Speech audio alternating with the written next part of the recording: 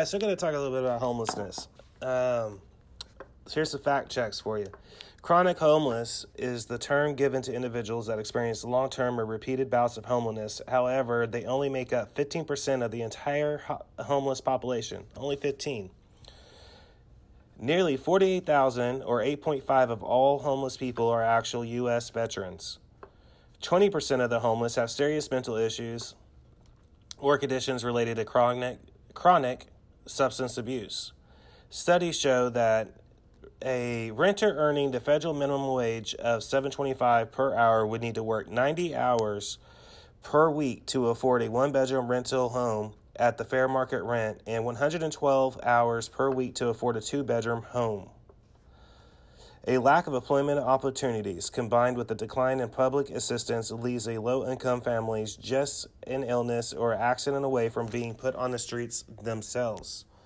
According to the National Alliance to End Homeless, over 610,042 people experience homelessness on any given night in the United States of America. 1 in 8 Americans live on incomes that put them at risk for hunger. More than 13 million Americans rely on food banks for assistance. A report from the U.S. Conference of Mayors found that only 11% of those requesting emergency food assistance were homeless. That's only 11%, people. More than 21 million low-income children qualify for free or reduced-cost school lunches at this point. Although most people associate food banks with the holidays, however, studies have shown they get more people during summer months for food assistance. There are 1.3 million homeless students in America's schools right now at this minute.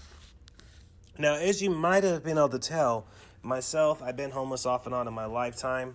So this kind of is more of a different aspect than what I would normally do with my podcast. So let me start off. Like I just said, I have been homeless off and on in my life. To myself, there are 3 types of homeless people around. You have chronic homeless. This type often enjoys it. Often they will say things like, I have no bills. I have no boss. I can sleep wherever I want to. Frankly, some just seem to enjoy it. However, don't get it misconstrued. Not all people do. Some people really are down on their luck and trying to get off the streets. You also have a mix of youth among the homeless. You have runaway youth. However, you also have children that are born homeless, meaning that their parents are homeless, and this happens way more than you might think in this country. You often hear people saying, well, there are shelters they can get help at. Personal experience, however, I challenge you to go and find out for yourselves. A lot of times the waiting list can be weeks long to get a bed. If around the holidays, you're in for much longer of a wait time. Also, another thing is most rescue missions will take the elderly and youth before other people, including women. So they're going to take the elderly and the youth and women before us other regular guys. I want to put that out there. I've experienced this. I know one of the rescue missions I stayed at was closed down after the pastor was arrested for financial crimes. This particular rescue mission would often use ice cream mix as a form of milk. And they would say things like, well, it still has vitamin A and D in it. They would also use expired food. The local Albertsons, they used to throw away donuts. So the rescue mission would grab these donuts up in these garbage bags, and they used to put them on large baking sheets by the smoking area all day. I remember personally, I used to have to scrape ants off of them along with other insects. It is the reason why I could barely eat donuts to this day. I mean, if you really had to sit there and scrape insects and ants off of your food daily, would you be too keen on the idea of eating them after you went through that off and on? I want to say I was homeless off and on for a matter of years, so I do know a lot about this area. So when you stayed at the rescue mission, you were required to attend church, AA, and NA meetings. The fact that it is hard to get a bed a lot of the time, this leads to communities among the homeless. What I mean is, like in Marysville, California, where I was homeless at off and on for a good portion of time, one we used to call the jungle. It was down by the river and the tree areas. Another one we called city tunnels. These were in the ground, also through the sewer, mainly through the sewers in certain areas that was easy to access. Certain people knew the routes to get down there. Interesting enough, when you go down there, you'll find white spray paint with arrows showing you where to go to, where they actually had put beds down there. I still don't know to this day how they fit them into those manway covers, but they did. Also, another place you could go to was under bridges. If large enough, under the underpasses, you could find close to about 5 beds underneath them. Some people would sleep in the park, hoping to get gel if it was cold outside. Also, abandoned houses. Although this should be used as a last resort for a lot of reasons, such as safety reasons and police patrolling different neighborhoods, seeing lights flickering or, from candles or lighters, whatever. Often sinks, toilets do not have running water. And often they would be filled with urine and feces. And often the carpets would be soaked with urine from people, urinating on the carpets. Normally, you would use candles for light so you can blow them out in a hurry if police showed up, patrolling around. Also, dangerous due to the fact that you would find broken pipes and used needles everywhere. Believe me, it is a lot tougher life than you might realize, especially when you're trying to get off the streets. I remember only having a rayon shirt that had a sweat stain on the back and an oversized pair of slacks that were colored green and some old dress socks and, some tennis shoes that were kind of worn down to the point to where they looked like, they would talk to you, basically, as the saying goes. That's what they had available at the rescue mission when I went, But anyways, I went to McDonald's and asked for a cup of water. I filled out an application. I handed it to the manager on duty. As I got up to leave, however, I heard laughing. So, I looked back at them and they were ripping up the application. At this point, understand I was actually trying to get off the streets. I was like, fuck it, I'll try it at McDonald's. Anybody get a job at McDonald's. I got so mad at the situation. I went across the street to a Mervyn's. I stole a pair of boxers, slacks, dress shirt, and even a pair of sunglasses. I went back to the same McDonald's. I filled out the application. I handed it to the manager on duty. Before I made it to the door, he hollered at me to stay for an interview. After a couple of weeks of me proving myself to the management team, that's when I finally told him I was the same person whose application they were ripping up. He was apologetic, however. I say this to give an example of how some people are trying to get off the streets. And they do try to get jobs, but this is the reaction that employers often have with them. So this is an example of people won't hire the homeless a lot of times because it's hard to stay clean, whatever. Another problem that comes up is if you're staying at a shelter, you are going by the shelter's time just to sleep on a bed. The problem is jobs will not be understanding of that whatsoever. They say they are, but they're not. Trust me, I've been there. They're not. At one point, when I get off, I had nowhere to go. So I would get 4 cardboard boxes and I would find a bush and make a makeshift shelter for the night, often against a side of bushes that was in a parking lot. And then I would get up in the morning time and then I would go to the Taco Bell when they open, because it was the only place in the town where you could lock the door for an inside bathroom. And at that point, I would use paper towels and hand soap to wash my body. Although I was eventually let go for hygiene issues and the way the uniform looked. Again, I didn't, really have that much money when I first started, you know what I mean? So, luckily I met a girl who lived in the house with her family during this time. That was where I started working 2 jobs at the same time. A graveyard shift at Denny's as a dishwasher and a lunch line cook at a Dairy Queen. My point is, most people, if given a chance, really are trying to get ahead. Now, a lot of times, homeless people will become like family towards each other after traveling and camping together for a long time. It is weird to think about. However, they do develop their own sense of community. Part of this problem is they are very aggressive towards outsiders. They really are. I mean, a lot of them have mental issues, like I said before. And, it can get dangerous. Also earlier, I do feel that most people really are trying to get ahead in life and off the streets. However, I will say this isn't entirely always the case. This is why earlier I stated about the different types that are out there. I also wanted to include some personal aspects for myself in this podcast. I was homeless off and on for years. However, I also tried to find work in every way absolutely that I could. Meaning I would even shovel up dog shit if I had to. It didn't matter what it was. Another personal story I have is one time at the same Denny's that I would later work at on the graveyard shift. Before I worked there, I asked someone for change. They spit on me and told me to go get a fucking job. I really was only about $2 short of getting something to eat, and if my memory serves me correct, I want to say it was an appetizer thing. This is why if someone asked myself for change, I ask them for what for. I tell them to be honest. I know what you're saying, naive thinking. They could tell you anything, and you're absolutely right, they could. However, the answers they give when you treat them like a regular human being sometimes honestly will outstand you. They'll be straight up honest and say, look, man, I'm trying to get a pack of smokes, a beer, or something to eat.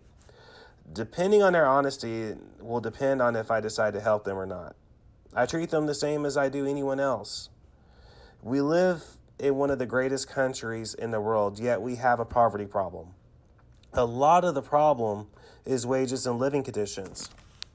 I watched a documentary recently that touched up on this fact. One girl was working 2 jobs. Her monthly income was around $950. She said that the list is so long on the waiting aspect for assistance, she had to resort to staying at a Days Inn with her 2 kids and her mother-in-law, and the whole time she was trying to convince her kids that this is somewhat normal because her kids are still going to school at the same time. She was spending around $800 to stay there. Like she said, I do not have enough money for a down payment of an apartment because I paid to stay here.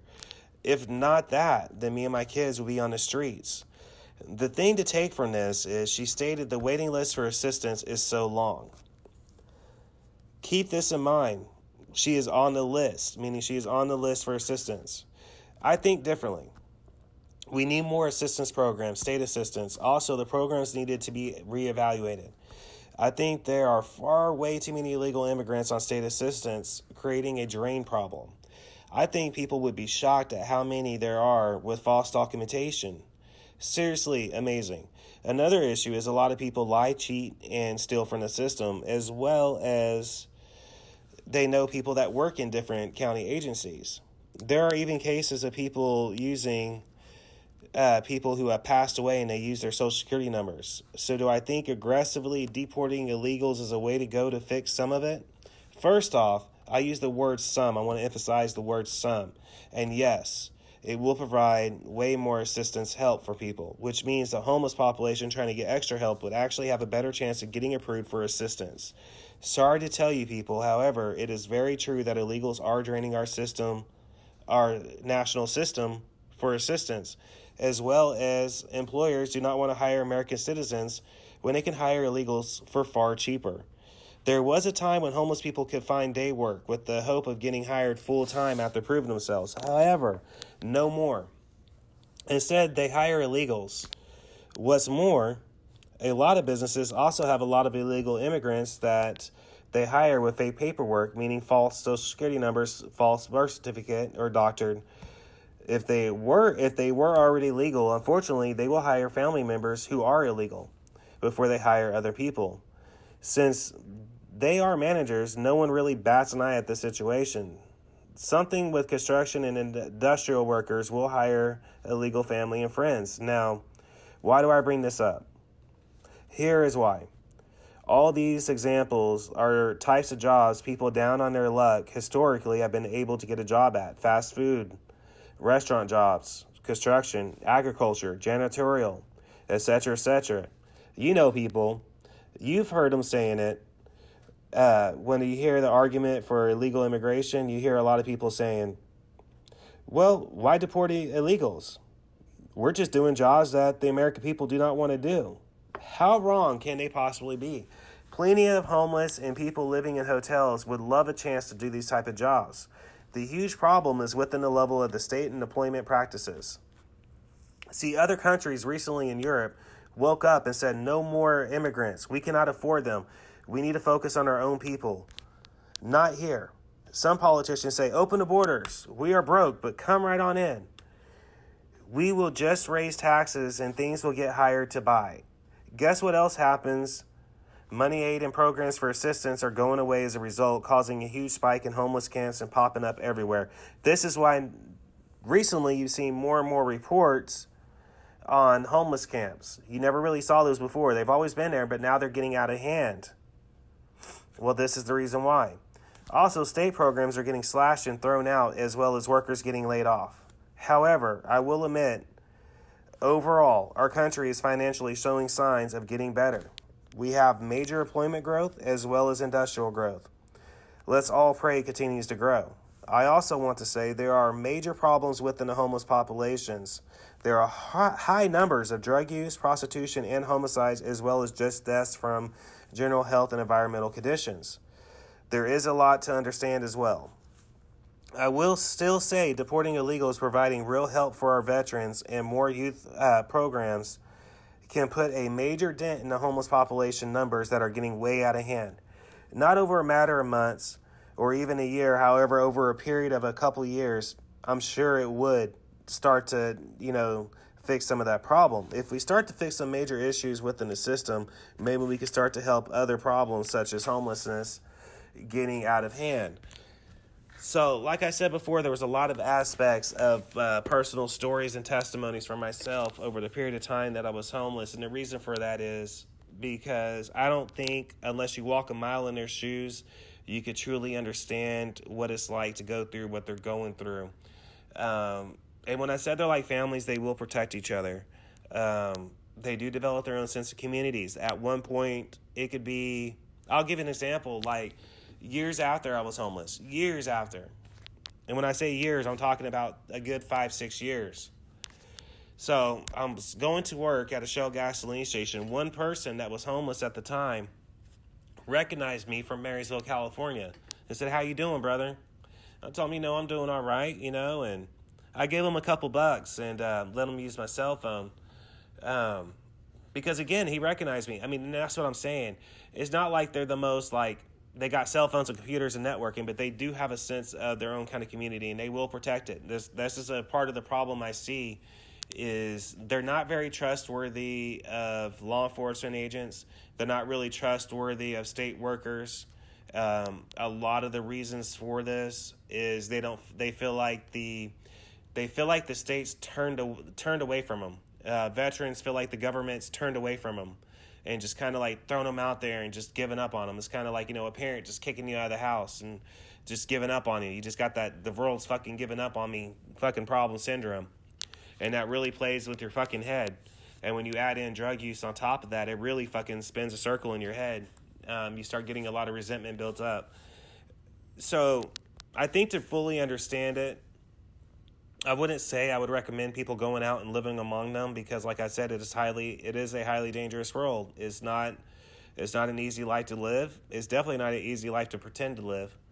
A lot of people get hurt that ways. And like I said, there is a good portion of families out there that will lie, straight up will lie, and they give birth, and those kids are brought up in homeless camps. So there is a good portion of children out there that homeless life is all they know, and they're damn good at it too, meaning they'll travel. And I kind of compare the homeless kind of like the classic gypsy stereotype because one of the things that you would do was, you would do what they call hustling in one area, then you would move to a different area. Myself, I would get whatever jobs I could, like I said earlier, McDonald's, dishwashing jobs. I would work up and save up enough money to basically travel to another area. And you just kind of kept moving like that. It is extremely hard to get hired whenever you have hygiene problems based on your environment that you're living in. I will say that.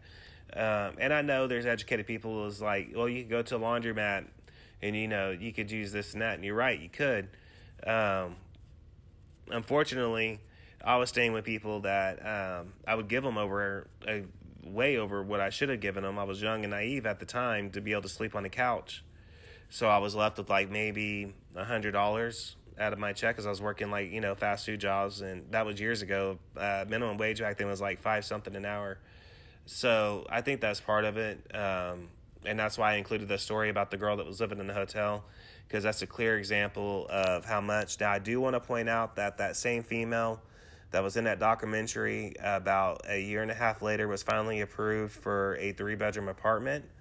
So there is potential out there, but that's why I wanted to include the 3 different types. I was one of the types I was actively trying to get off the streets, and I finally did. And it's out there. Chances are, yeah, it could get difficult. And did I give up at times? You're absolutely right, I did. However, even when I given up, I snapped myself out of it and continued fighting forward. And I think you have to have that mentality of survival to be able to do it. So I was able to do that. But there is people I met along the way that just straight up enjoyed being homeless. That was just the life that they lived. One guy in particular, I'll never forget him. He was an older gentleman. The reason why I'll never forget him is when I got a dishonorable discharge out of the California Conservation Corps for being young and stupid. I'm not going to go into details about that at this point. I ended up on the streets, and I didn't know where to go to. I didn't know what to do. At this point in my life, I never experienced, that feeling that you get when you finally realize that this is it. This is all you got. What you're seeing, lights and traffic, and this is it, man. You better wake up, And this older gentleman has spotted me, and he wore a black baseball cap with the red cross on it. And it was about 3 days later. I guess I didn't feel comfortable with leaving that spot, really. I left during the day to try to find work or whatever, and I would go back to that same spot to sleep at by those bushes I was mentioning earlier. And Raven found me, was his name.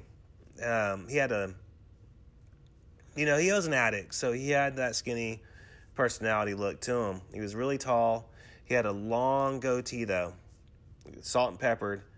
And it turned out over a period of time when I got to know him, he was a United States Marine Corps veteran. He was infantry in Vietnam War. And we talked, and I actually talked to a lot of the older ones. And that's why I learned so quickly. I didn't gravitate towards the younger homeless people. I gravitated towards the older ones because I wanted to learn how to survive. And he did. He taught me, this is where you can go to get a free sandwich. This is where you can go to get some shelter. This is where you can go to get a shower if you need it.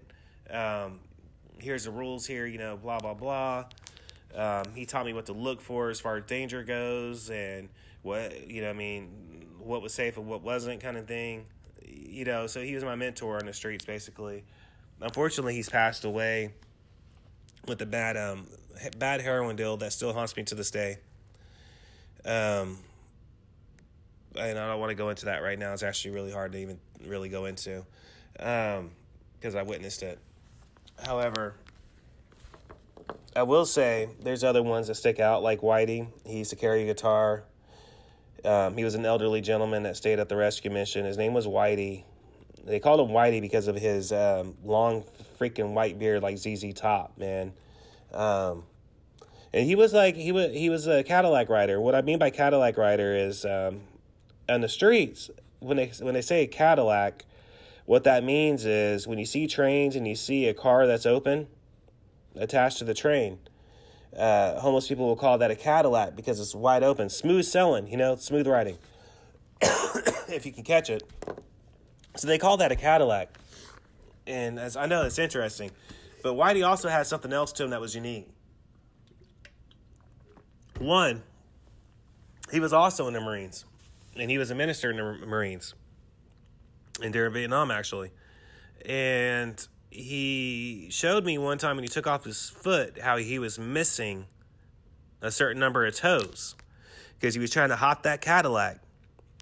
And the wheels just started spinning. And off went his toes. But it didn't stop him, though. There's a lot of stories like that. I met all kinds of people. There was 2 prostitutes that used to live next door. That girl I was telling you I was dating at the time, was an alleyway housing system. And in fact, that street that we lived on is no longer there. I was amazed when I went back years later, and 3 of the streets were considered so contaminated that they just got rid of them. But anyways, there's a girl there that she was a heroin addict. And I remember how she had a bachelor's degree that's good enough for her to teach at a college level. And I asked her one time, I said, why don't you clean up and, like, you know, use that degree to your advantage and go back to school, man, you know? And she looked at me and she said, sadly, I make more in one night than I'd ever make at being a teacher. Now, granted, I feel like she made that personal choice. Earlier when I said there's different types, she was one of those types. I also feel like her girlfriend was a big part of the problem because she kept her on the streets. Now, moving on to youth, there are youth groups that they literally travel together. They will fight together. They will travel together, and they will eat together. And it's not always the best of food, but you make do with what you can get, kind of thing. I've lived in, you know, like I said, by the river. I've lived in abandoned buildings, abandoned houses, side of the streets. I will say that doing it, you do learn a lot about people. Because in between, if you ask people for change, you can really judge a book by their facial reactions. I mean, you can really kind of get a sense to who they are. And you really learn to study people. I think that's part of it, too. You learn to study people pretty well. And I think that's an instinct thing. You start to notice their body language, their shoulder movements, their head movements, how they're walking, how they're carrying themselves. This all comes into factors. So it is disappointing when I hear people say we need to clean off the streets. They're getting out of hand. We need to do something. They're just everywhere. They're everywhere. We don't know what to do. So they're going to make camping cities illegal. Well, where are they going to go? You get what I'm saying? That's the thing.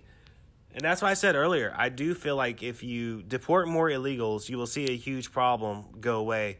When I talk about illegal immigration, it's issues like that I notice that there is a lot of them with fake birth certificates and social security numbers that is getting help. I know one particular in Cushing, Oklahoma, that is that used to be a manager at a restaurant. I'm not going to say her name for obvious reasons. She was one of the managers, however, and her husband was an American, and he's an African-American gentleman. And she had a nice house. She had a brand new car. Her husband had a brand new car. Her husband was actually in the process of becoming a probation officer, believe it or not. And the whole time, she's still legal with fake numbers, fake birth certificate number. And guess what? Her kids were getting extra assistance at school. They were all involved in athletic programs. Herself was working 40 plus hours every week. And she was also getting food stamps, food shelter programs, assistant living programs, meaning help with paying bills and whatnot. So being exposed to that, seeing it firsthand, yeah, I do feel like if you get rid of those people that are illegals, then yeah, you're gonna see a huge number show up that, wow, we have this much more than what we had before because we got rid of part of the problem. I say part of the problem because it's not the whole problem. But that's a big chunk of the problem.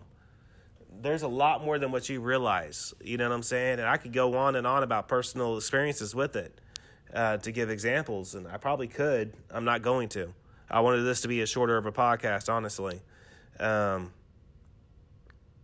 Because it's one of those, this could turn into one of those personal discussions that could go on for hours because I experienced so much of it. And I know firsthand from seeing different types of people. And I firsthand have seen what our government and what these veterans are going through to get medications. And a lot of these veterans really had, messed up experiences. And when they came back, they had some mental problems. And the VA hospitals would help them out. But their families would turn their backs on them. So they went to the streets because all they knew was chaos. You get what I'm saying? That's why I feel like they would provide more money assistance for veterans. It would provide more money assistance for people to get off the streets, which would be more motivation for them. It would decrease the homeless population. as well as you try to get the youth involved in, like youth homelessness programs to get them off the streets as well. That's something else that needs to be focused on, because there is such a huge number out there that people don't even know. I mean, it's massive. If you really truly understand what it's like to be homeless on the streets, then you will know there's a freaking massive number of homeless youth, both that are runaways and people that was born into it, that as they age, they kind of find other friends and they click with them and move around together. So it really does become that sense.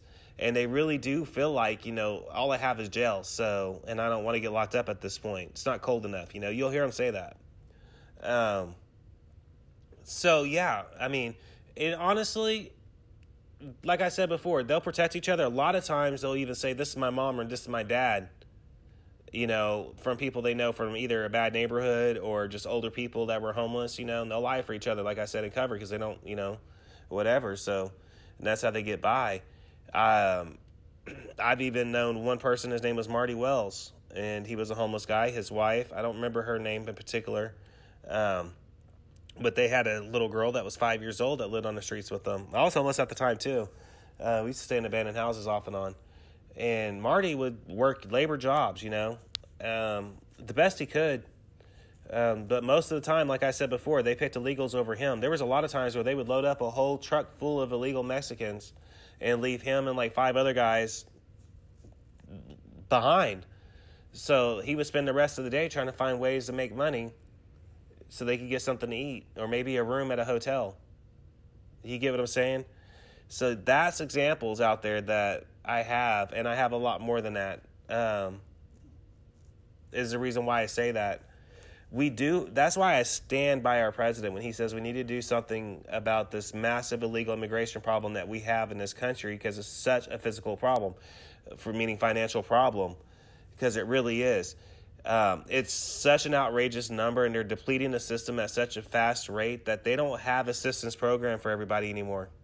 They just simply don't have it, to the point to where they're having to lay off state workers and make them work at home on their laptop at a different rate of pay, because they can't afford to pay them to work in the office anymore. They can't afford to pay the gas. Now, I'm not saying they're not out there doing their job, because there evidently are still workers out there. But what I'm saying is they had to cut the programs in half, which means they had to lay off a bunch of them. Then, on top of that, this cuts into other programs that people used to be able to get assistance at. They're not available anymore. Where's the money going to? I'll tell you where it's going to, and you don't want to hear it, but it's the truth. You need to fix the illegal immigration problem to fix a lot of the problems in this country. One of them will be in homelessness. A lot of people can't get approved for assistance. I was told at one point, and it was an employment agency place that was designed to help you find work. And I was actually told, go ahead and sign here, but I want to be honest with you about something. And I said, what's that? The waiting list could be up to 6 months long before we find you a job. I was floored. I was mainly floored because one of the guys I saw was a Mexican gentleman that could barely speak English, and he got a job that fucking day. You know why? Because that guy would get, a job for a much cheaper rate. And guess what happened to me? I ended up going back out to the streets and trying to figure out a way to make money, because I had to do something. I had to get something to eat. You know what I mean? So I had to figure out some way to do something. The whole time, though, I would be, calling from payphones to check up with these workers and these programs as long as it took, because I never gave up. But not everybody has the strength to not give up. You know what I mean? After a while of being told no, or the waiting list is this long, and a while of being told this and that, and you're seeing all this other stuff happen, some people just frankly give up. And, you can sit there on your high horse and try to say that you're going to fight tooth and nail to the death, and some people can and some people can't. Most people can't. This is a sad reality that we're living in. I do think that there needs to be more exposure about the homeless populations out there. Part of it is they're having a hard time finding out actual numbers, because there's only so many people that can go out there to do it, and there's so many of them. So many of them. And believe me, when I say there's some hidden camps out there, you won't find them. Some of them are underground. Some of them are underneath bridges. Some of them are in tree lines. Some of them are in pastures. It just depends on where you're at. And they will have booby traps set up to get you, too. You ain't coming in there unless you know somebody or you know the way around. I'll tell you that much. So, in short, I will sum it up like this. Fix the illegal immigration problem.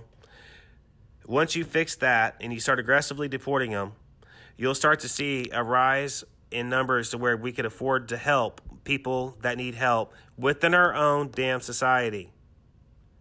I think it's time for us to wake up and realize that our citizens of our own country need help. But so many people that's involved in politicians, political aspects, so many people, so many programs out there that are pushing to, to adopt foreign kids, for example. A lot of these kids that don't get adopted, they end up in boys' homes or girls' homes, and then they age out of these homes. Guess what? They end up on the streets, and when they end up on the streets, they become homeless. When they end up on the homeless population goes up. But people want to adopt what Angelina Jolie adopted or Madonna adopted or whoever. So we need to get back. Our nation needs to get back to focusing on our own people before it's too late, because we're so busy focusing on other cultures instead of the American culture that we're running out of programs and help for our own people because we're too busy worrying about people from other countries. You need to wake up and realize that the situation with homelessness is much more deeper, much more vast, and much more important than what you might actually realize.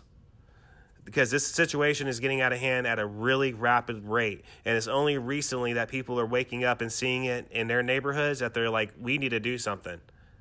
Because it was much easier to ignore when you weren't able to see it. But now that you're able to see it every day, now you're going, there's a problem, and we need to clean up the problem. I just gave you some solutions to how to start the process of getting it. And we need to get back to that aspect. We need to get back. We need to be a country that is taking care of our citizens. And once we take care of our citizens, then we can worry about helping out these other people.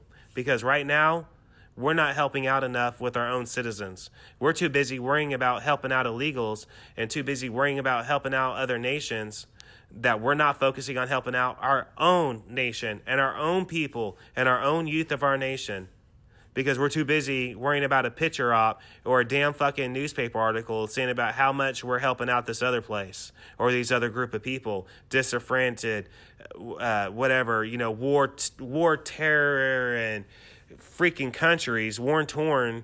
But whenever we can't take care of our own country, people warned them.